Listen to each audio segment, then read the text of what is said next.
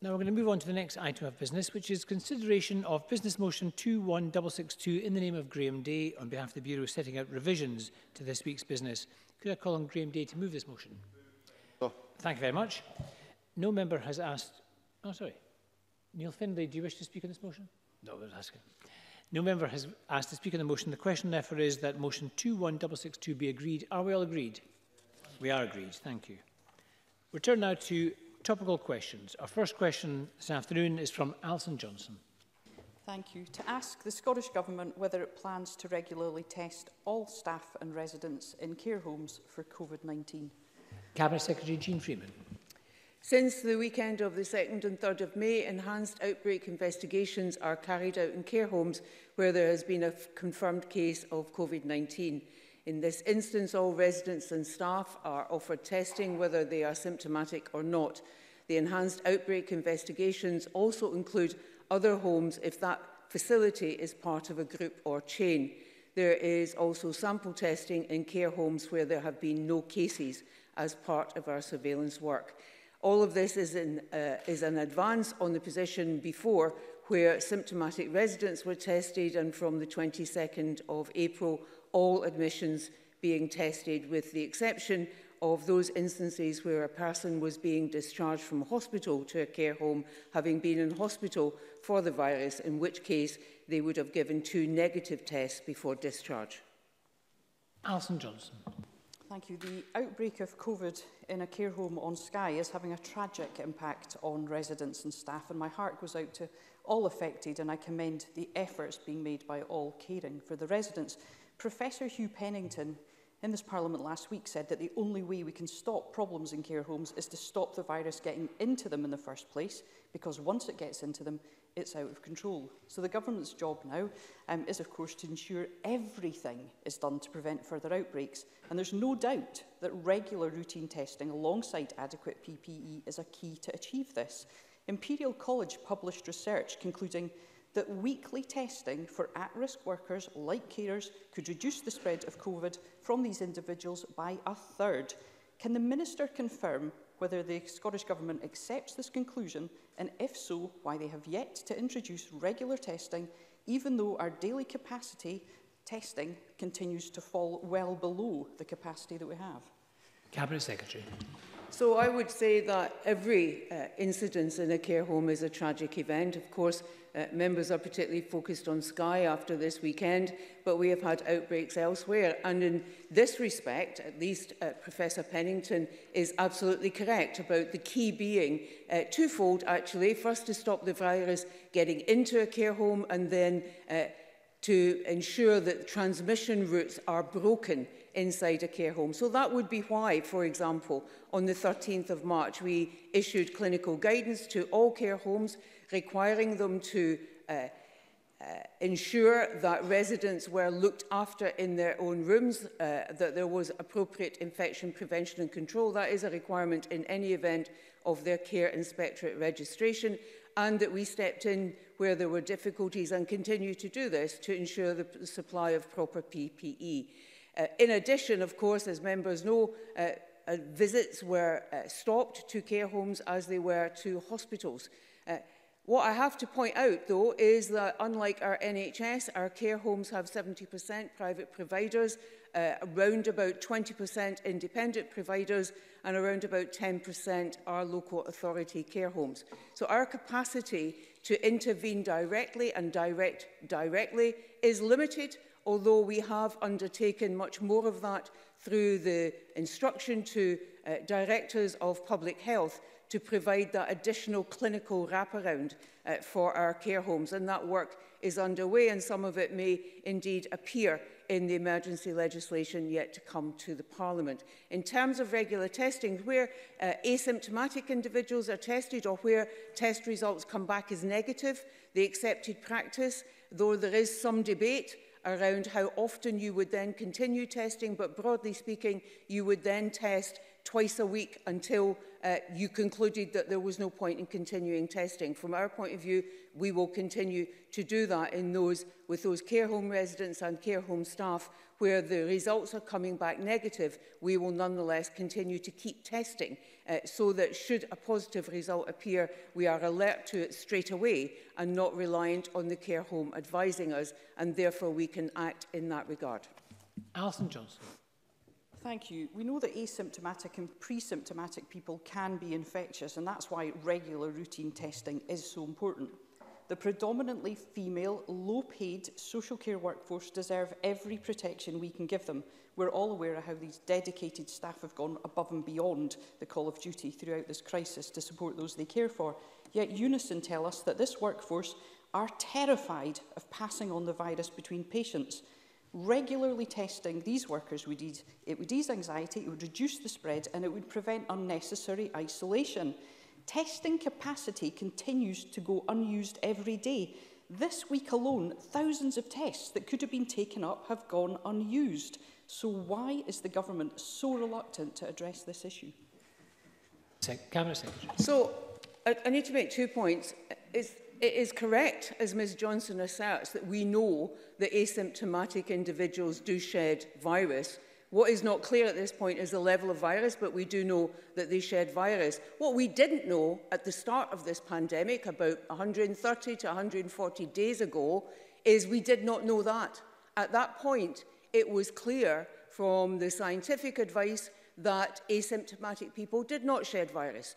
So the point I'm making, Presiding Officer, is that our approach to how we handle this pandemic has to be evolutionary, as our understanding from the scientific and clinical advice we receive, from our understanding of how the virus is progressing elsewhere in the world, is evolutionary. So we understand more as we go, we change our strategy and our implementation of that as we go. So I am not ruling out the regular testing of health and social care staff if the advice that we receive indicates that that is exactly the right thing we should do, more than we are doing at the moment, as we are now doing in care homes. In terms of Unison's position, of course, we discuss through our leadership group twice a week, I think, with all the unions in health and social care, including the BMA and the RCN, but Unison, Unite, GMB. I'm due to have a discussion with Unison this week, and I'm sure we'll pick up that point with them, I think, tomorrow. Thank you. Rhoda Grant, to be followed by Stuart McMillan. Thank you, Presiding Officer. Like Alison Johnston, I'm deeply distressed for the residents and staff at Home Farm Care Home in Skye. A constituent with a relative in the home has told me that she was raising concerns with senior management of the company about the lack of PPE for staff, and she'd also raised concerns with them about temporary staff being taken in from other homes without a period of isolation. I've written to the Cabinet Secretary and also put down a written question asking on behalf of another constituent for a protocol for care homes in this pandemic, and I have had no response to that. When will there be a protocol available for care homes to prevent tragedies such as this one in Skye? Cabinet Secretary. So I'm assuming the first part of Ms Grant's question is the question that we were asked by, I think it was Sky News, just a couple of days ago, a situation we were unaware of because until today Ms Grant has not advised me of it. In terms of your other question, the answer to your PQ I think will be with you shortly. If I know the detail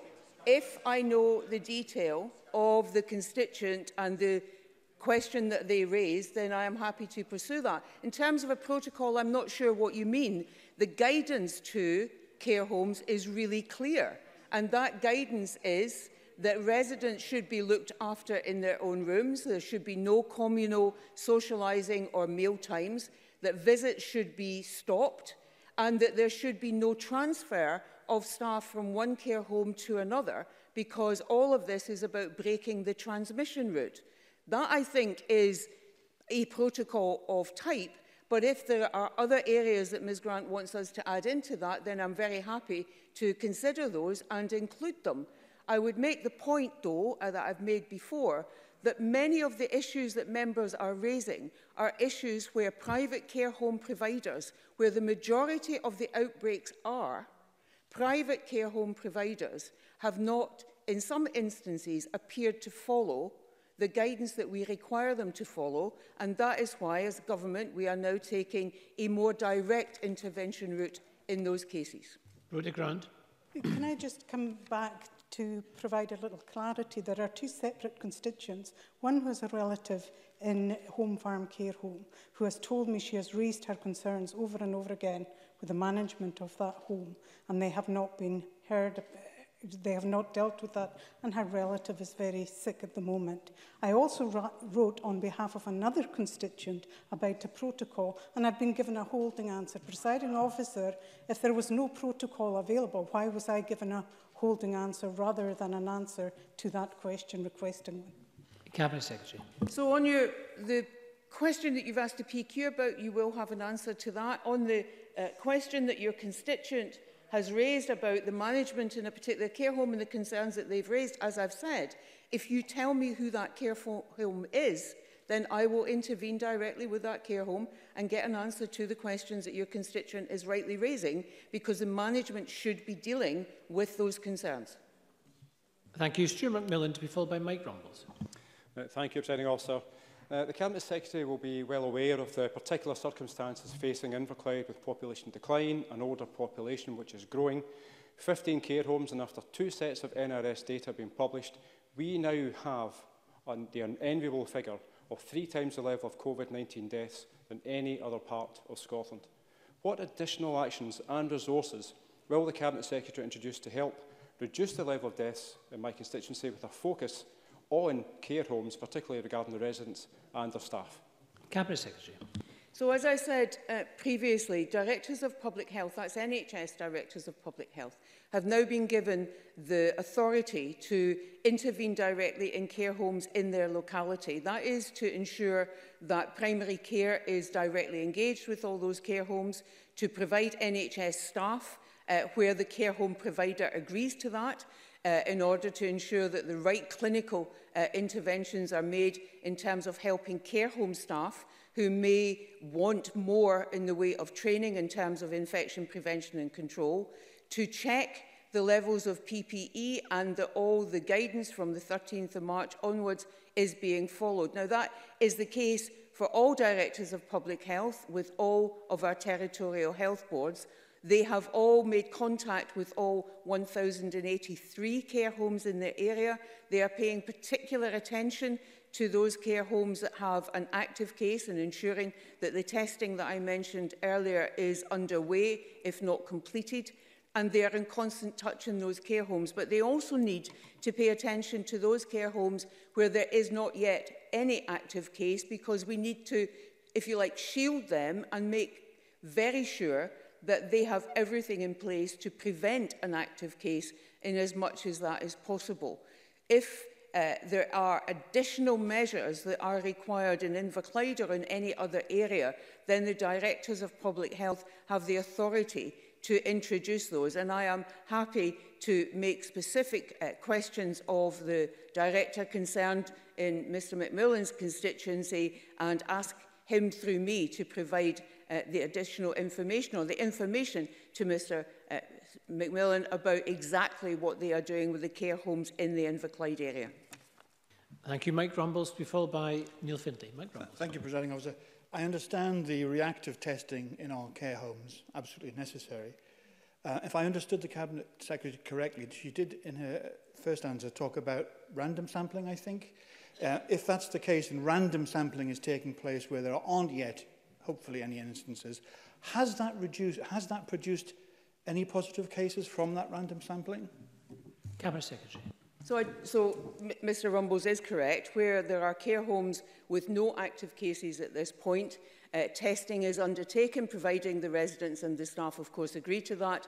So in that sense, it is randomised because not everyone does agree to it. I don't have the direct information to answer his question about whether or not any positive cases have been uncovered as a consequence of that, but I'm happy to look out that information and provide it to Mr Rumbles. What I do know is that in instances where testing is underway and individuals have initially given a negative test, repeat testing has produced positive test results. In those instances where we're talking about staff, there are two additional ways in which we can support care home providers. One is to ensure that NHS staff are then offered where they are content with that, of course, offered to supplement the staffing rotas in a care home. And of course, we have those 2,200, 2,300 returners from our exercise in March and April,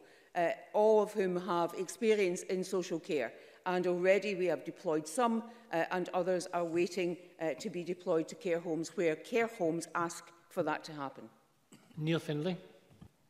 Presiding Officer, I'm asking this question on behalf of families and care staff in my region who have contacted me about cases that they have been involved in, and I declare an interest as my mum is in a care home. The system of testing from the outset has been one of the greatest failings of the strategy to address this crisis.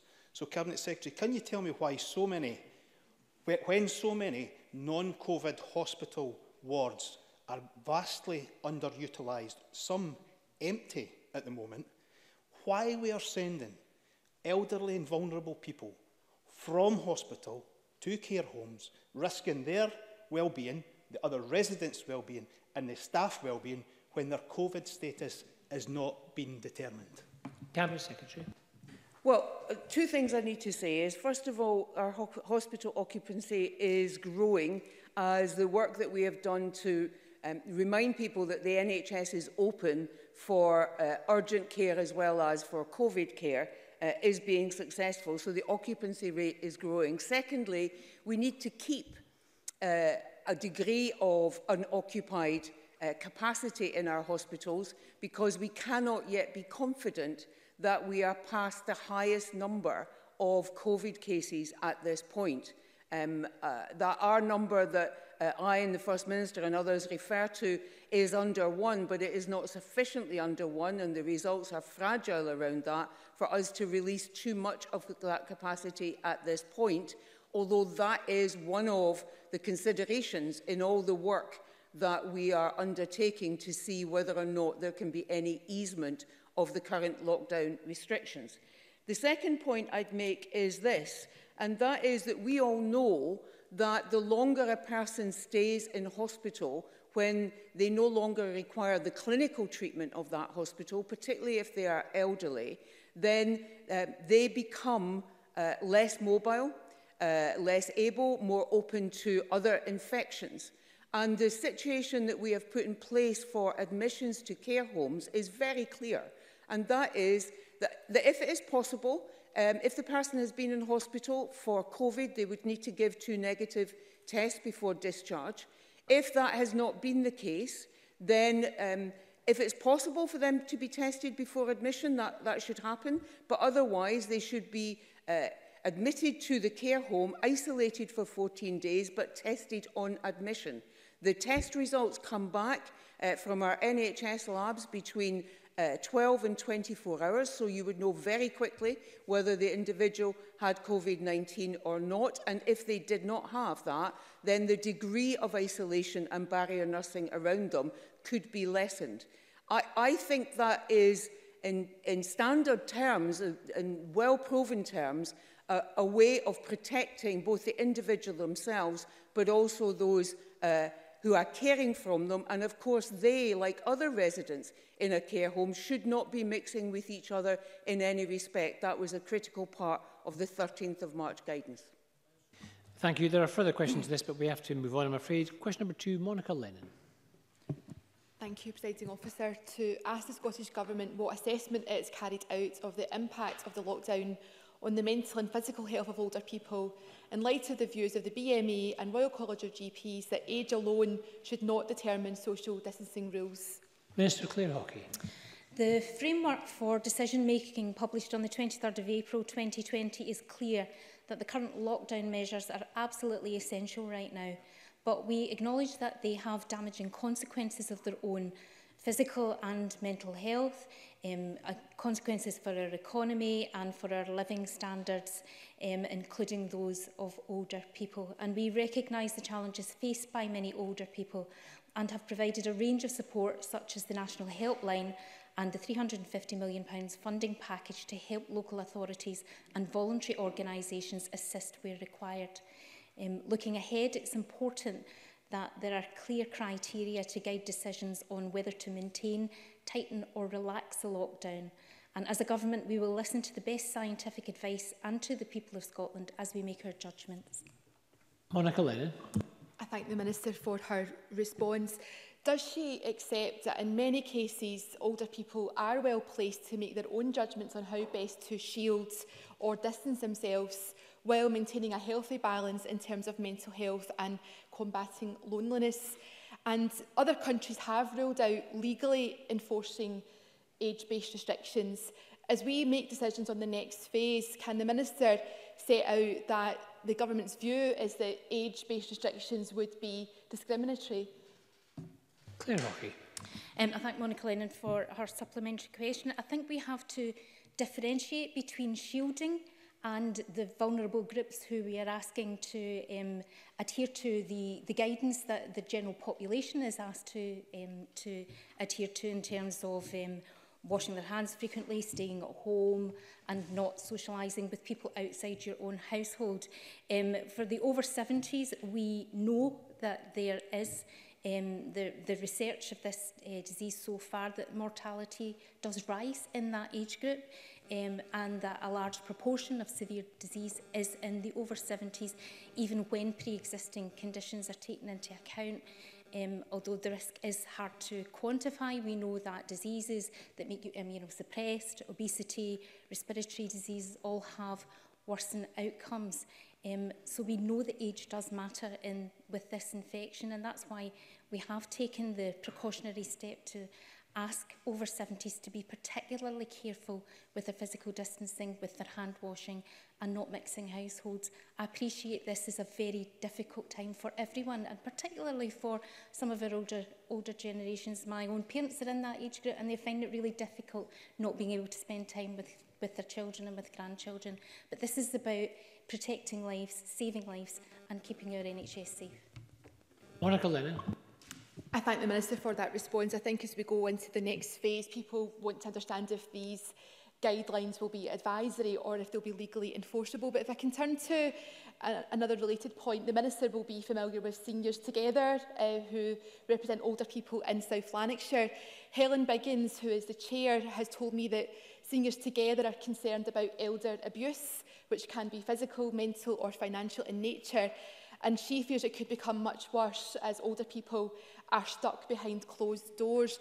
Can the Minister say what the government is actively doing to protect and support older people who are feeling more vulnerable and alone as a result of lockdown, and who would feel more confident if they could have contact with people that they trust? Minister. Okay, can I just put on record, as I'm sure Monica Lennon would, that elder abuse is not acceptable, and if anyone feels that they are vulnerable or that they have been experiencing abuse, there is help there for them, and that they should reach out to get that. Domestic violence and other abuse services are still available during lockdown, and I think it's really important that we get that message out there. I think we all have a responsibility to look after our communities, and we've seen right across South Lanarkshire and in my own constituency some fantastic local community responses in terms of reaching out to your neighbours, in terms of supporting vulnerable people, providing food packages, but also providing social support, listening ears and befriending services. So while we still have to maintain follow guidance in terms of maintaining social distancing, I think it's really important that we reach out to our own communities, our own friends and our own families to ensure that people do feel safe when they speak out. Thank you. Miles Briggs to be followed by Fulton McGregor. Thank you, Presiding Officer. Carers Scotland have warned that half of Scots carers face burnout as support services have been cut. Can I ask the Minister, when will the Scottish Government bring forward a plan for the safe return of respite care services? Minister.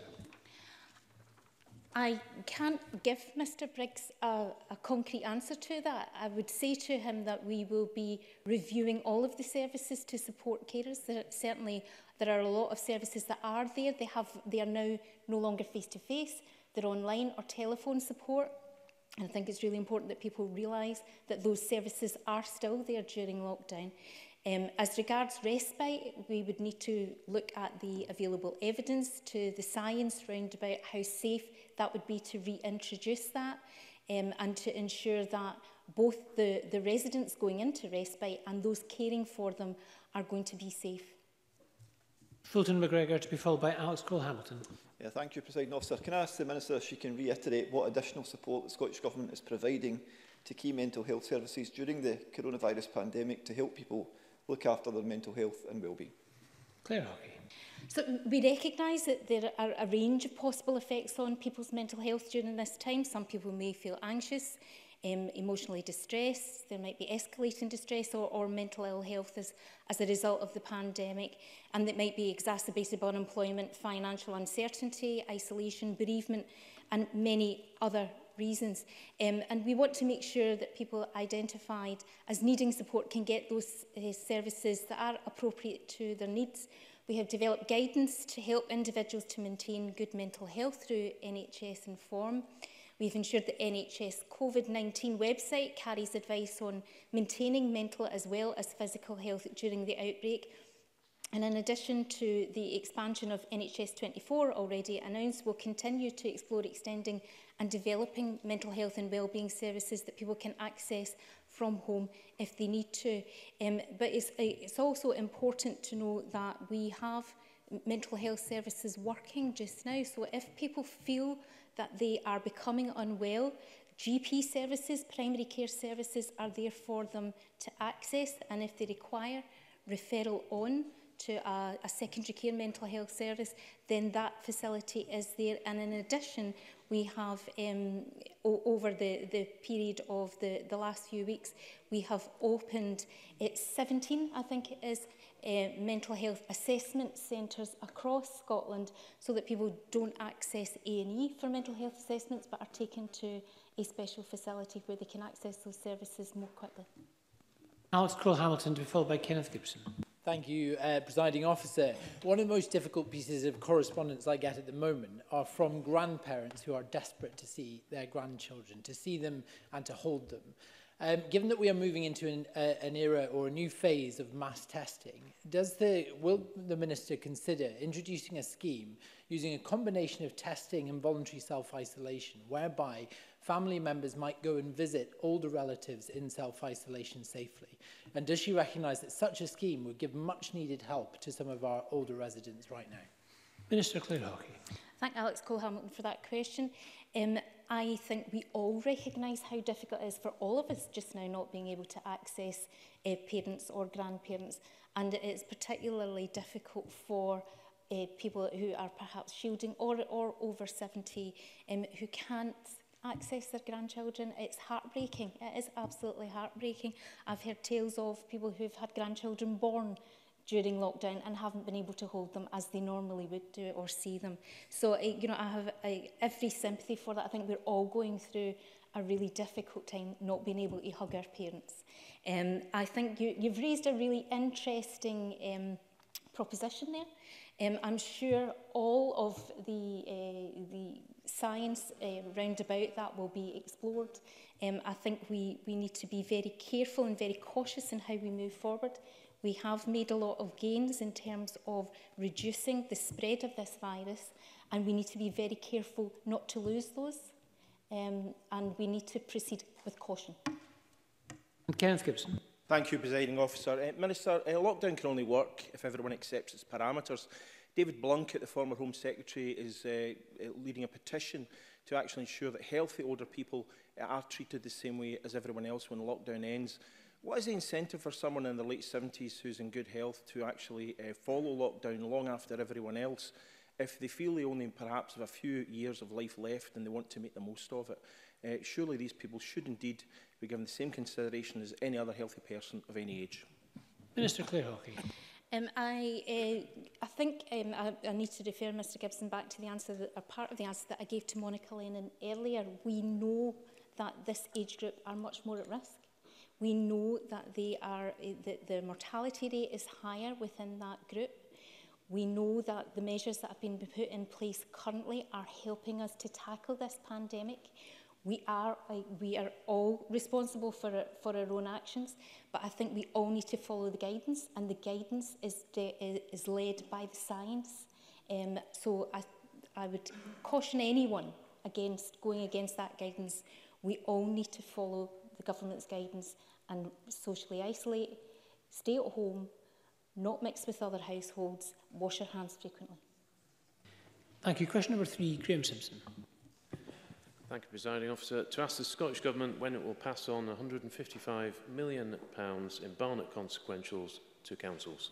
Cabinet Secretary Kate Forbes. Thank you, Presiding Officer. As the First Minister has already made clear in this chamber, I am happy to confirm again that we will pass on those consequentials to local government in full. We took action quickly and have already committed to provide £175.6 million to local government. That includes £50 million hardship fund, a £45 million Scottish Welfare Fund top-up, £30 million for a food fund and £50 million for a council tax reduction scheme and social security top-up. That brings the total direct additional funding that we've committed to provide to local authorities to £330.6 million.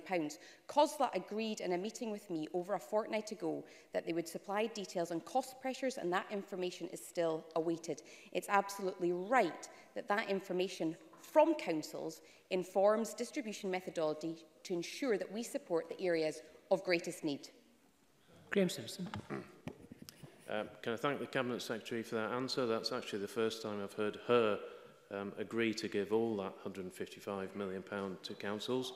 She certainly didn't want to do that last week when I questioned her. But let's look at this cost collection exercise that she's so keen to mention. That cost collection exercise started at the start of April. Templates were sent to council finance officers on April the 6th.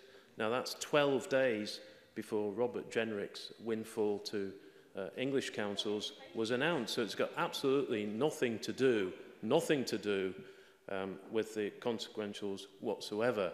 Can the Cabinet Secretary not accept that there is no link between the two and that council should just be given the money full stop? Cabinet Secretary. I think it's actually highly irresponsible to be allocating money without carrying out the necessary analysis to understand and determine where local authorities require it most. I agreed in perfectly good faith with COSLA over a fortnight ago that we would need to see figures in terms of their additional pressures. I've accepted all along that local government have done an exceptional job in the response to coronavirus. I also accept that there are cost pressures. But as the member will have seen, I too have seen individual councils identifying what their cost pressures are. There's a variety of need out there, and I think it's important that in any of these spending decisions we decide in consultation with COSLA. It's not for me to determine why that cost collection exercise has taken so long.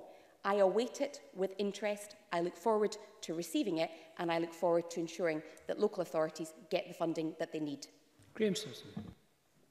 Well, as I've already said, the cost collection exercise has got nothing whatsoever to do with this £155 million. Nothing. It sounds to me like the Cabinet Secretary is wanting to decide herself how that money is allocated. So perhaps she can confirm that's the case. If it's not the case, will she, as she should do, use the normal distribution model? And I hear I'm being heckled. Perhaps they want to listen to this.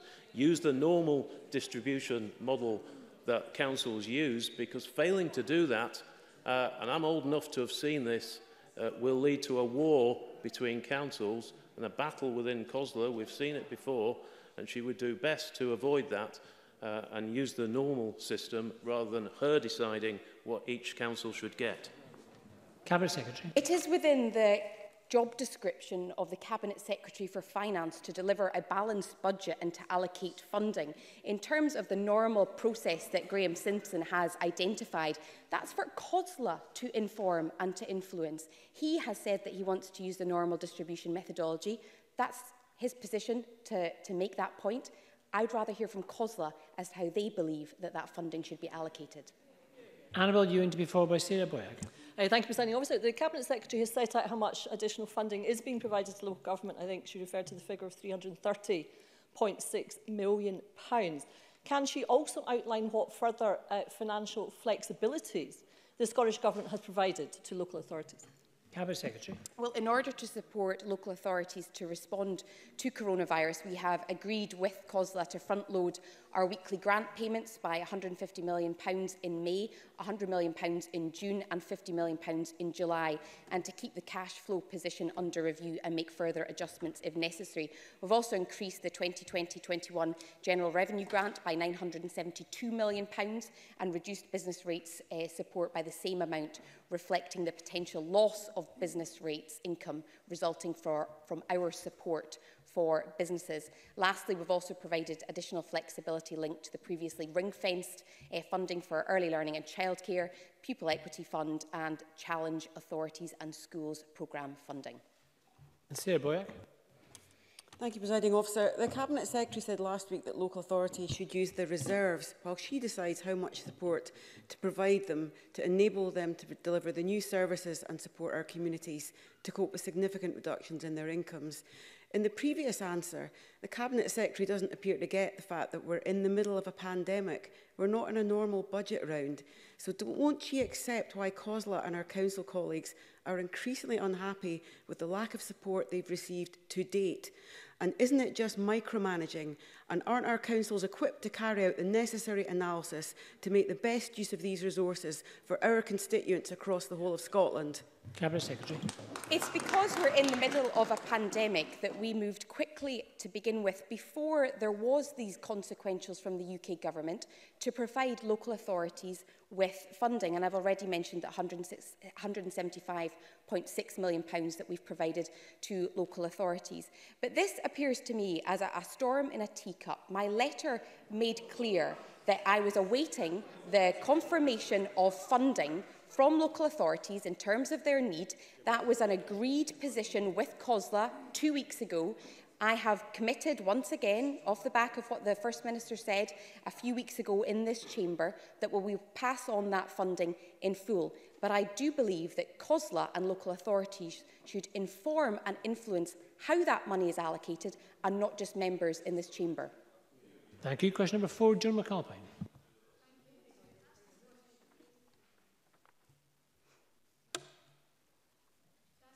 Government how soon it will begin to test asymptomatic people in the community as part of its test, trace, isolate and support strategy. Cabinet Secretary Jean Freeman. We are already testing asymptomatic people in care homes and those without typical COVID symptoms who are entering hospital and are over 70. This is in addition to ongoing surveillance studies in the community, which of course do test people who do not necessarily have COVID symptoms. When the test, trace, isolate support kicks in full, it will complement some of the current testing work that is underway, but will not completely replace it.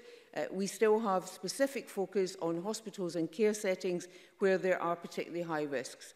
Now and in the future, where we are testing asymptomatic individuals as part of our overall testing strategy and they test positive, we will then apply the same trace, isolate and support approach to their contacts. John McAlpine. Thank you very much for that answer. The paper published yesterday does say that it's symptomatic people who will initially be tested. Now, the models that Test, Trace and Isolate is built on come from studies in South Korea and Iceland in the Italian town of Vogue, where asymptomatic people tested positive. And in Vogue, it was 50 to 70% of people who tested positive. Given that research, some of which came to the public attention in early March, would the Cabinet Secretary say what research exists that suggests that asymptomatic people should not be tested? Cabinet Secretary.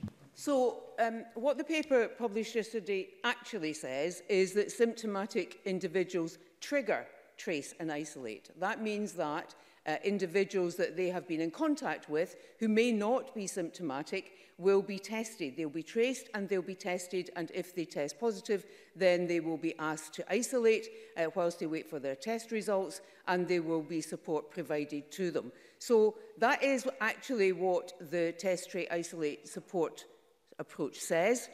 My understanding from what I've read, but also what I hear from the group chaired by Professor Andrew Morris, is that that particular approach matches what the World Health Organization tells us should be the approach on Test, Trace, Isolate. So it is a mix of symptomatic individuals and individuals with no symptoms, but have been in contact in some respect, and there are criteria about what the levels of contact require to be in order to make that strategy work most effectively. That is a central part of the work that we have already started. It was underway indeed in the home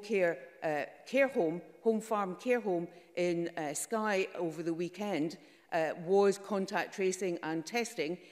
So it's begun in some measure, but it will be ramped up as we look at the ways in which we can ease the current restrictions. But effectively, Test, Treat, Isolate and Support will be a strategy with us for some time to come. Joan McAlpine. Thank you. The UK government is, as we know, trialling an app on the Isle of Wight, which it has designed itself. Does the Scottish Government have any plans to go down the road of most other countries who are using the technology developed by Apple and Google, which is said to be more reliable and less intrusive in terms of sharing information? Cabinet Secretary. So again, as yesterday's paper from government made clear, our core of our overall strategy relies primarily on individuals who will be the tracers of contacts. That is because we believe that that is the most reliable way to take this forward. We think we will need around, our estimate is around 2,000 of those individuals. So that is essentially taking our current health protection teams in boards who undertake this work for other kinds of infections and expanding those considerably, and the work to do that is underway. And that will be assisted by the use of digital technology. The digital technology that we are confident in using is the technology that is being developed by our own Digital Health and Care Institute attached to the University of Strathclyde.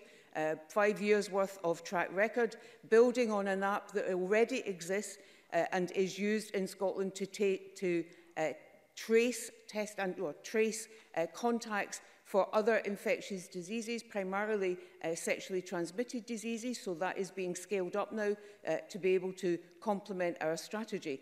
In terms of the UK government's proximity app, this is the one people will have seen in the media and I believe is being trialled in the Isle of Wight.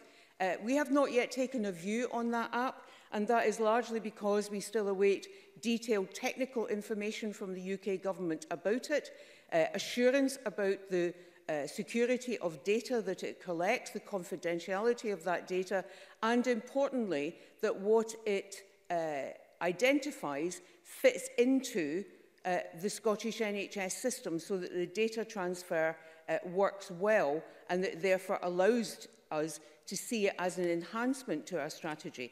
Until we get all of that information, and we have been asking for it, I have another conversation later on today with Matt Hancock and colleagues from both Wales and Northern Ireland.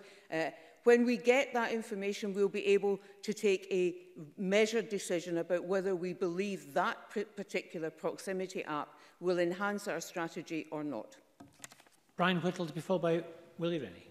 Thank you, Presiding Officer. Just to follow on from Joan McAlpine's question there on the UK's testing of an app just now, can I ask the Scottish Government what consideration it has given to the deployment of that app, and wouldn't it be much more beneficial to have a cross-UK policy here that would tackle this much better, and it highlights really the lack of technology available currently, I think, in the NHS across the board.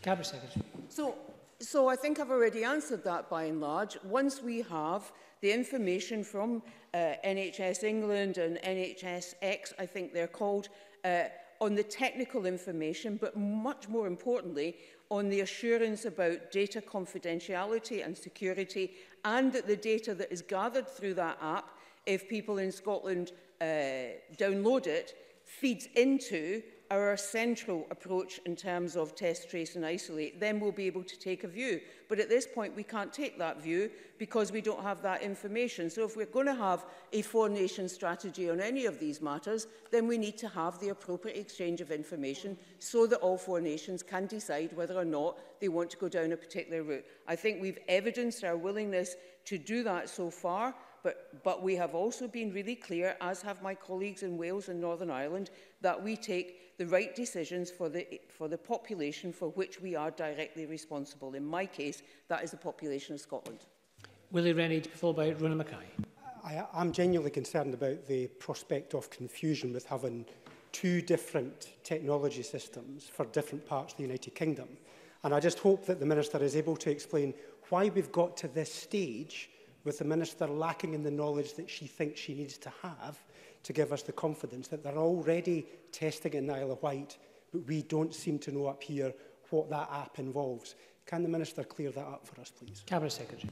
Yeah, it's very simple why I don't know that. The questions that we have been repeatedly asked have not yet been answered. So actually, that question is best directed to counterparts in the UK government. I continue to ask those questions. I continue, as do my officials, to hope for that information because I do want to make a decision about whether the proximity app is one that could enhance what we are already planning. But right at the moment, until I get my questions answered, I cannot make that decision. It's straightforward. I don't know why I've not had that information. Our questions are really clear. They're asked very politely. We've managed to get to some joint places on other matters, but not yet on this, and I remain hopeful that we will do at some point. Thank you. Rona Mackay. Thank you, Presiding Officer. Can the Cabinet Secretary expand on the importance of following the social distancing and personal hygiene measures set out by the Scottish Government as we move towards test, trace, isolate and support? Cabinet Secretary. So I'm grateful for the question because it is a very important one.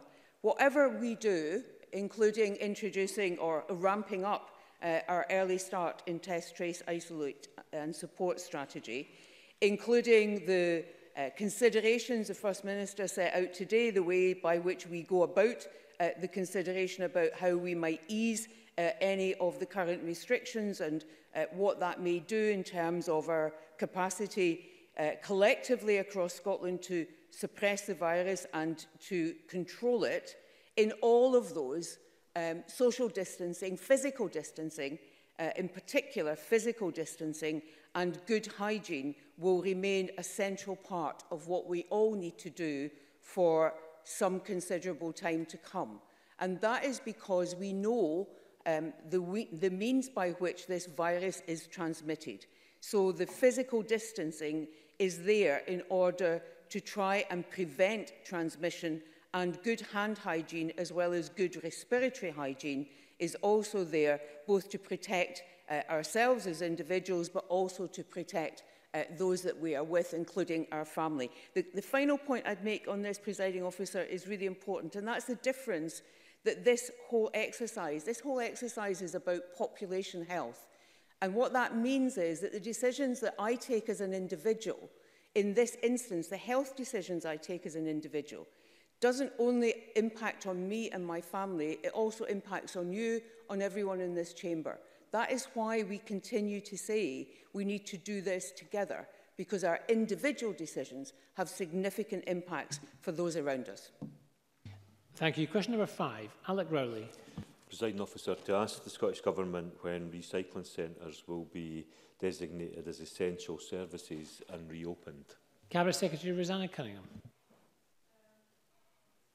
Presiding Officer, local authorities are responsible for recycling centres and do need to consider several factors before reopening them. These include the ability to operate sites safely, ensuring physical distancing is maintained, and discouraging the public from making unnecessary journeys. We are working closely with COSLA and local authorities on the development of a wider position statement regarding the prioritisation of waste services, and are also discussing what further guidance and practical steps on recycling centres may be required. We are, of course, grateful to all of those working to maintain essential waste collection services across Scotland. Alec Rowley.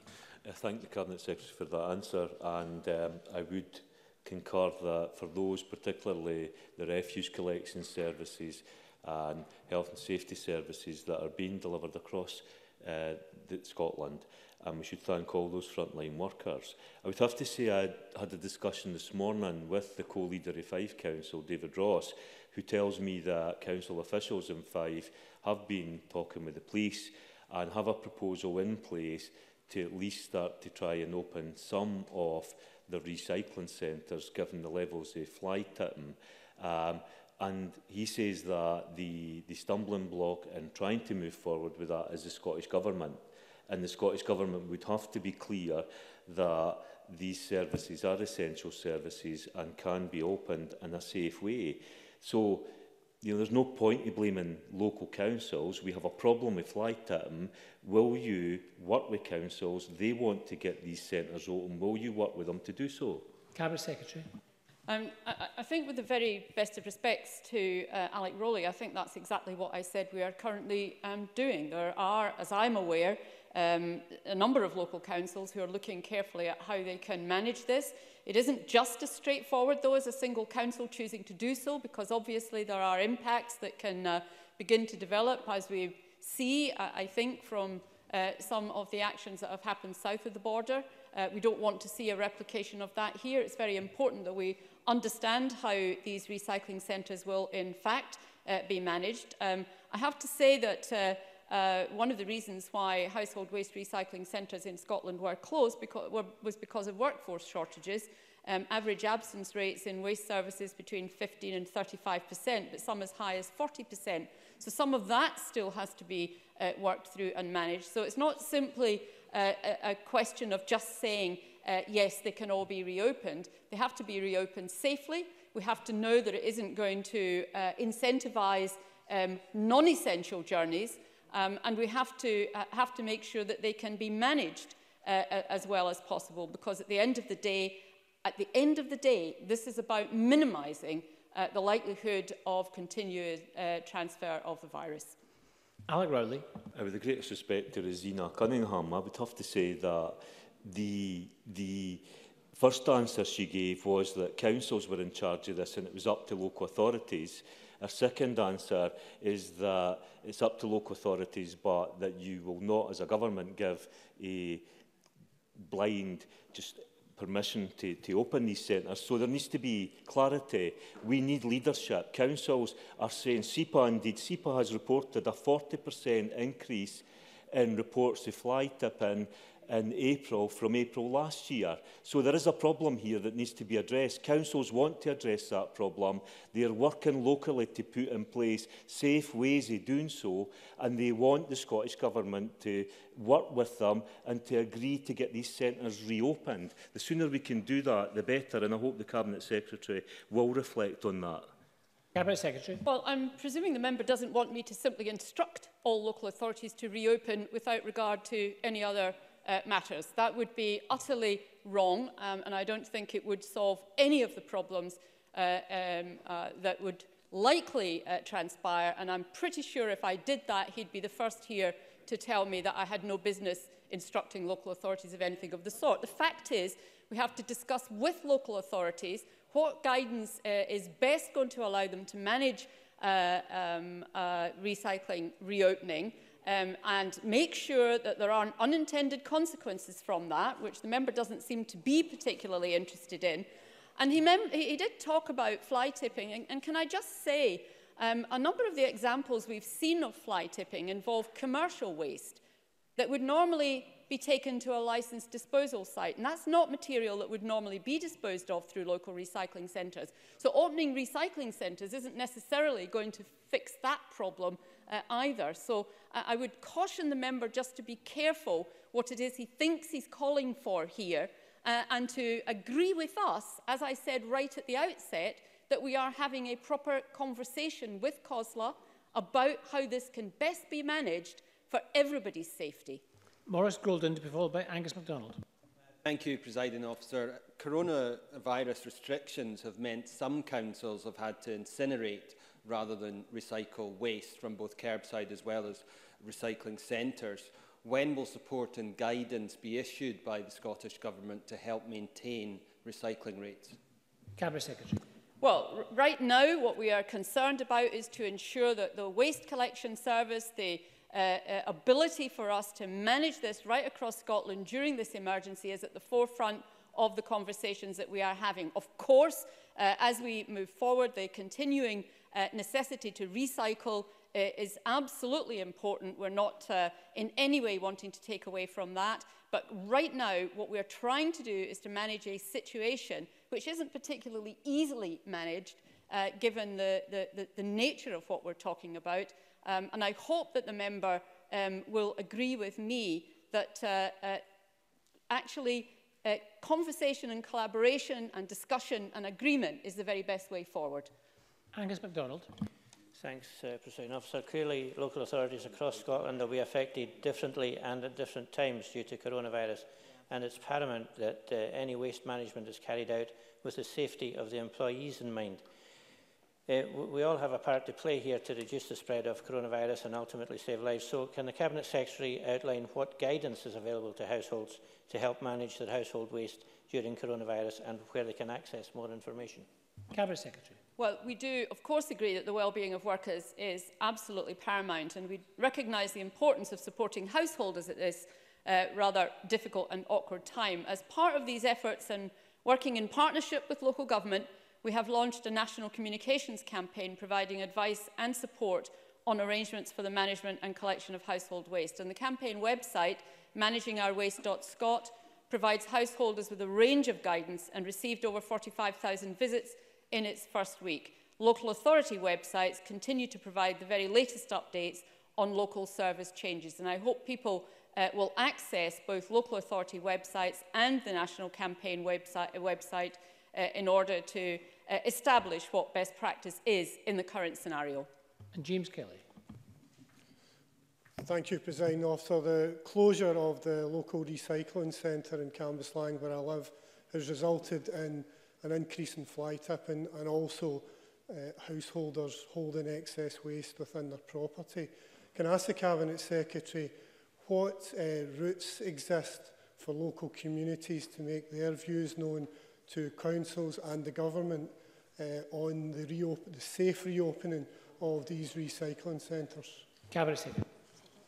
Well, I think I probably did just answer that by reference to the council websites themselves, but I would anticipate that people have regular discussion and conversation with local councillors, with local council officials to ensure that their views are heard and taken on board. Some recycling centres may be easier to open than other recycling centres for a variety of different reasons, from council area to council area. And I think it is important that the councils understand what the general impact on and response from the public is to both the closure that they've had to endure, but also the potential for reopening. But I do want to remind everybody here that that point about the commercial waste fly tipping that is ongoing, that is not waste that would normally be going to these recycling centres. These recycling centres are household waste recycling centres, not commercial recycling centres. So, you know, there's a danger of assuming that all the fly tipping is household waste. That is not necessarily the case. Thank you very much. And on that note, we're going to conclude topical questions.